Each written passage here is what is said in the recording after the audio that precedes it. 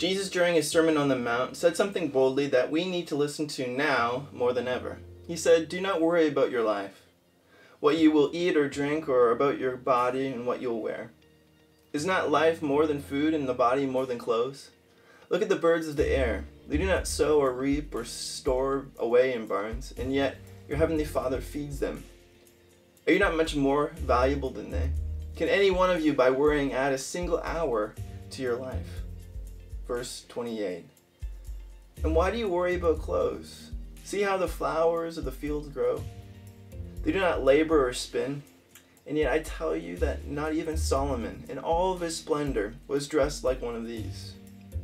If that is how God clothed the grass of the fields, which is here today and tomorrow is thrown into the fire, will he not much more clothe you? You of little faith. So do not worry, saying, "What shall we eat?" or "What shall we drink?" or "What shall we wear?" For the pagans run after these things, and your heavenly Father knows that you need them. But seek first his kingdom and his righteousness, and all these things will be given to you as well. Therefore, do not worry about tomorrow, for tomorrow will worry about itself. Each day has enough trouble of its own. These passages about worry are quite easy to read when life is easy, when we are on the mountaintops and not in our valleys. But this passage is communicating directly to those who are in a time of unknown in their life.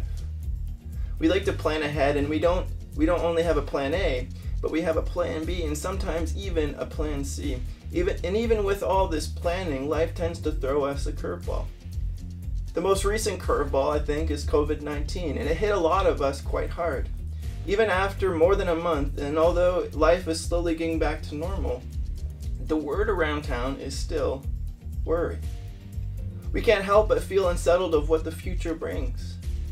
And yet Jesus tells us, he doesn't ask us to not worry about our lives, about what we'll eat or drink, or about our body. He tells us in verse 26 to look at the birds of the air.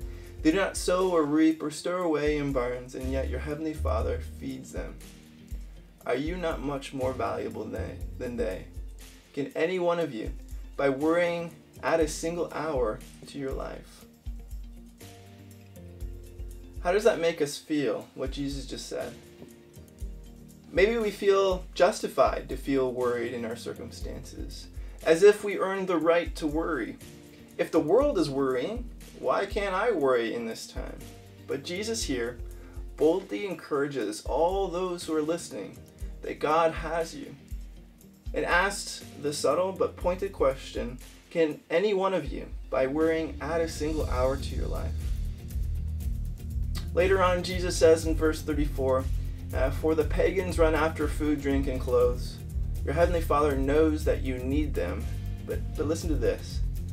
He says, "But seek first his kingdom and his righteousness, and all these things will be given to you as well. Therefore do not worry about tomorrow, for tomorrow will worry about itself. Each day has enough trouble of its own." Worry happens when we believe our situation or circumstances is bigger than our God. Worry happens when we think our temporary circumstances are more pressing and more important than our eternal existence. Jesus is telling us here that God is the author of life, the director of creation. If the birds are taken care of, if the fields are artfully clothed in grass with grass and flowers, are you not much more valuable than they? How much would it take for us to put trust in God, to put our trust in God in the hard and good times? Jesus gives us a hint on how to do this, and he says in verse 33, "Seek first his kingdom and his righteousness, and all these things will be given to you as well." A.W. Tozer says something pretty aggressive, but he says, you can blame your circumstances, but backsliding always begins with the heart. Where are you putting your trust in today? Where is your heart leading you toward? To temporary or eternal? To trust or to worry? We serve a God that wants to know our anxieties, We serve a God that wants to know our worries. And we serve a God that we can bring these towards, and who will take them away from us?